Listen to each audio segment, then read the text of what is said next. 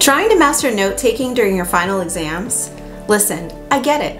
With a heap of pages stacking up in your file, managing these notes can get extremely difficult, even on a computer. You might have discovered some different methods available online as a solution to effective note-taking, but I'm going to show you how learning how to mind map effectively is what makes all the difference. So in today's video, I'm going to go over a step-by-step process to effective note-taking. First, I'll share with you 3 key points to help you, and then we'll hop over to the screen share and I'll walk you through exactly how you can make your own mind map. By the end of the video, you'll have better strategies for taking notes with the help of mind maps. Before we get started, make sure to subscribe to our channel and hit that bell icon for all the latest updates. With that, let's dive in. Here are my top tips for taking notes. Number 1, organize your notes using mind mapping templates on Edraw. As you're preparing for your final exams, organizing your notes is essential and needs to be a top priority. You of course will want to make sure you cover the complete syllabus. Edraw's mind mapping templates help you to group all of the information that's contained within your notes in a much more efficient way. Edraw's mind mapping tool is the best out there and it gives you the finest of options to create from spider maps to Venn diagrams, concept maps, and fishbones. This is how you'll be able to manage all of the data in a single place and observe all the key points carefully without leaving out any information. Number 2, graphic organizer templates. Let's face it, the use of text alone can get monotonous. The use of visual representation helps smooth out your concepts and ideas. Adopting symbols and diagrams turns out to be much more illustrative than using just text. When you mind map with graphics, you make it easier for your brain to absorb information and key points. Number 3, use one platform. Professionals and students all say that Edraw has dramatically enhanced their workflow because it's so user-friendly. Another tip you should keep in mind while creating mind maps for your notes is that using a single application that supports this whole process is 100 times more effective than using multiple platforms. So after organizing and creating your notes within the platform, you won't have to keep going outside of the application once you're ready to return to study them. This exclusively saves you time and effort, giving you a whole new perspective on note-taking techniques. Let's talk Edraw versus Notion. You might have been hearing about other options, like Notion. There's a significant and decisive difference, however, that you're going to find between these two softwares, and that is the enhanced graphic quality of EdrawMax. To put simply, you'll find better graphical elements and templates to use inside EdrawMax. Notion gives you fewer methods and overall more basic tools for your note-taking. So now let's hop over to the screen share so you can see how it's done. Okay, so I am here inside the dashboard for EdrawMax, and to get started with my mind map, I'm going to go here, create new mind map, but actually what I want to do is go to the template library because I'm going to start this study session and this notes organization with one of the fantastic templates that's available in here. And as you can see, I'm using the mind map tag to select my favorite template that I think will be best for using today. And as I was telling you guys earlier, there's so many more options inside of Edraw than other programs, and programs like Notion and others. You can see they're much more vibrant, they're much more visual. You have your graphic organizer mind map that is super helpful. And so the one I want to use today is going to be this one here.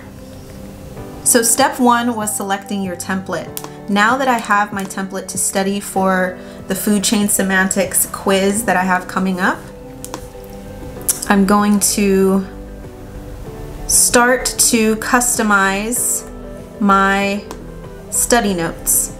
And so you'll see you can add lots of different kinds of symbols and graphics over here on your left-hand side. There's a variety of them, and you've got text, symbols, and lots of other design elements.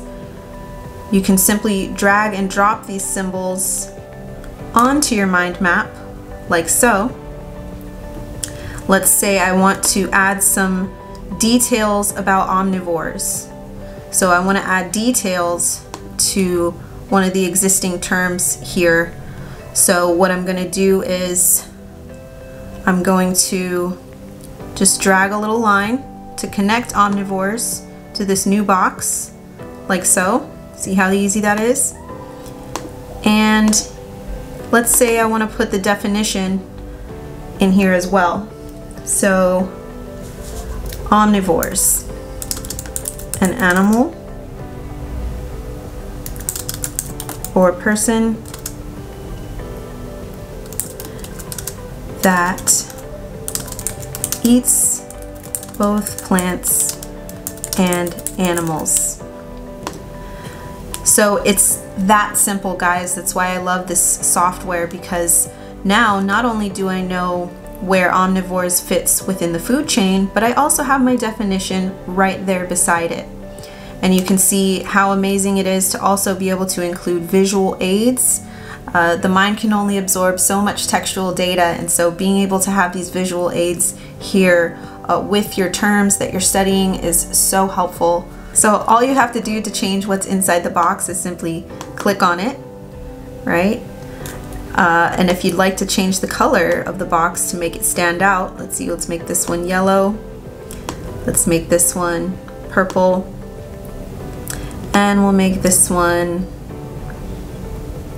light green.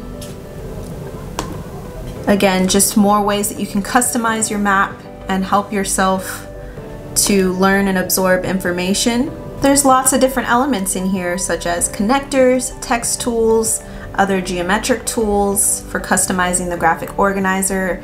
You will find tutorials inside of Edraw, so don't worry about that. All the tutorials are free and they are inside of the software, so you can check those out there so that you can learn how to use it as soon as you download it yourself. Now I'm going to save my mind map, and I'm going to save it as a file. You can save it as JPEG, PDF, HTML, SVG, several other formats. The reason this is really convenient is because you might not always want to study looking at a computer screen, and so this really gives you so many options as to how you study best.